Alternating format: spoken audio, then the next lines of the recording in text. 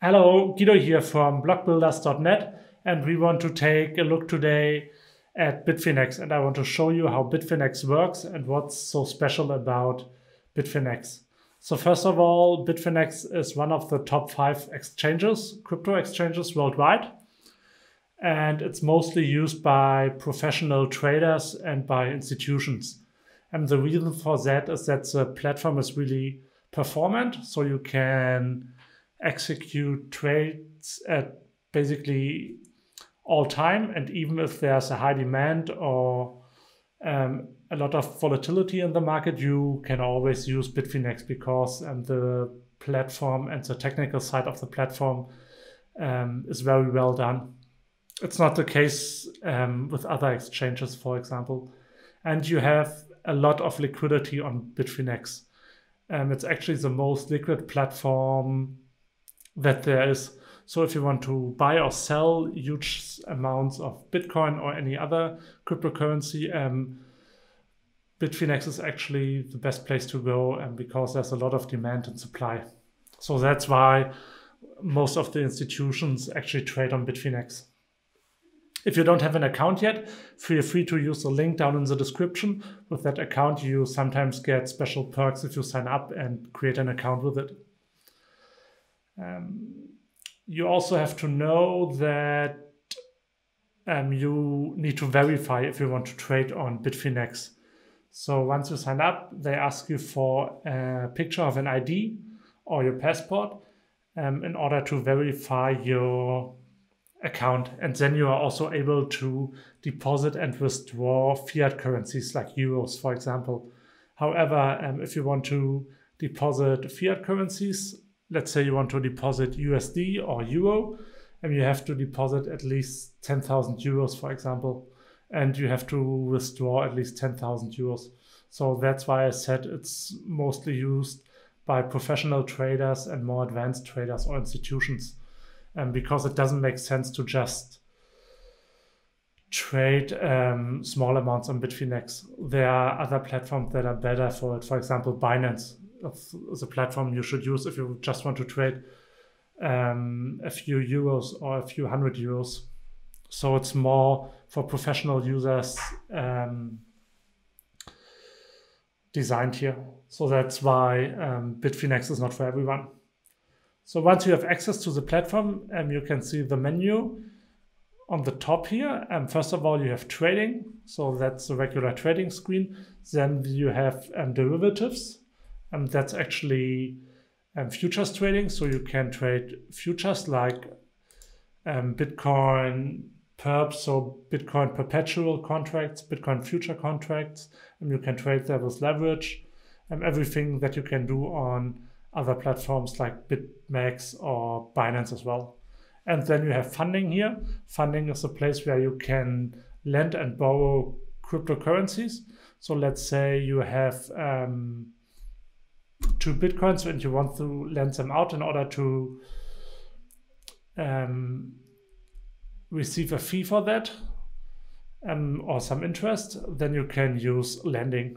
And then you have OTC here, which means over the counter. That is basically if you want to buy or sell big amounts of Bitcoin or any other cryptocurrencies, then you would use OTC, because you don't want to hurt the market that much. Let's say you want to sell a huge amount of Bitcoins, it would actually drop the price here, depending on the liquidity of the platform, quite significantly, and depending how much you want to sell. And that's why for huge trades, you would usually use OTC deals.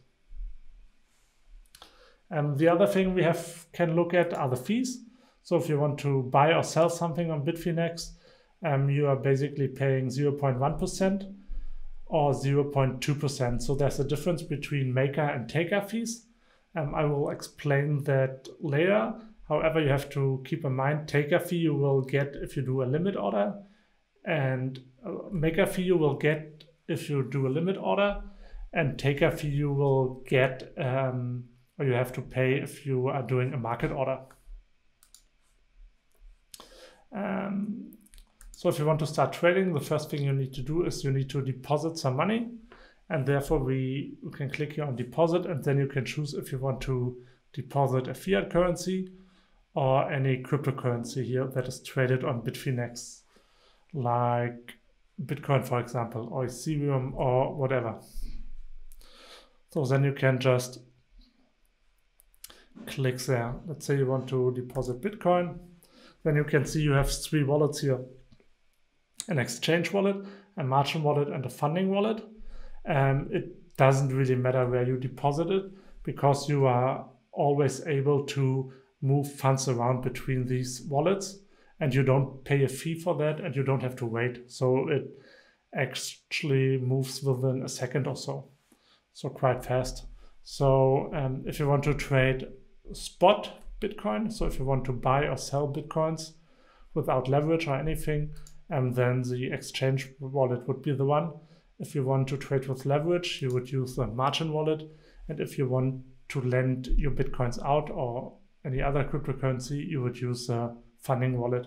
But as I said, you can easily move them around between these wallets without paying any fee.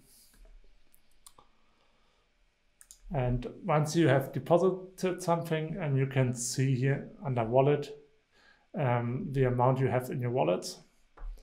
And here you could also transfer them. Let's say you want to transfer USD from funding here to exchange. Then you can just click here, and then you type in the amount, and then you click transfer, and it will do it immediately, basically. So let's start trading. So first of all, you have to pick a trading pair. So let's say you want to trade BTC against USD, or you could also trade Ethereum against USD. Let's go back to Bitcoin, or like any other cryptocurrency that is traded here. Then you have the chart here. And one candle is like, it's a daily candle here. So you can also go down to like hourly candles.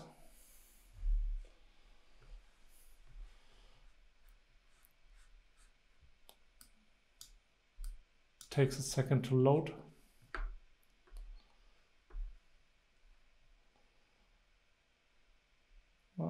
We will just move on. So you also, now we have the chart. You can see the order book here. So in green you have all the buy orders, and in red all the sell orders here. And then you have the latest trades. So let's say you want to buy something now. Let's say you want to buy Bitcoin. You can just use the order form here. Then you can say you want to do a market order, and then you want to buy, just keep it simple, 0.01 Bitcoins. And then you can see it would cost you around $45 US, and then you can just click exchange buy, and the trade would be executed immediately. So that's a market order. A limit order is a bit different. You still have to say how much you want to buy, but then you also need to type in a price that you are willing to pay for 1 Bitcoin. Let's say, okay, the Bitcoin price is now at 45,000 USD. Let's say, okay, you want to buy something, and if the price drops to 40,000 US dollars, and then you can do exchange buy, and then you would see it would go into order history here. And that's basically a limit order. So you are adding something to the order book. You are paying the lower fee because you are providing liquidity, and the order will stay open until the price is reached. However, if the price never drops to that level, the order will never be executed. And of course, you can cancel the order every time. And what you can also do is you can do exchange sell. It's basically the same principle. You can say, oh, okay, I have, I don't know, a Bitcoin here, and I want to sell 1 Bitcoin via market order. And you just click exchange sell, and it would execute the trade immediately. Or you say limit order, okay, I want to sell 1 Bitcoin if the price goes to 50,000 USD, and then you click exchange sell, and the order would go into the order book until the price reaches that level. So that's basically it. We will not look at the derivatives platform yet because it's more for advanced traders and you need to trade with leverage.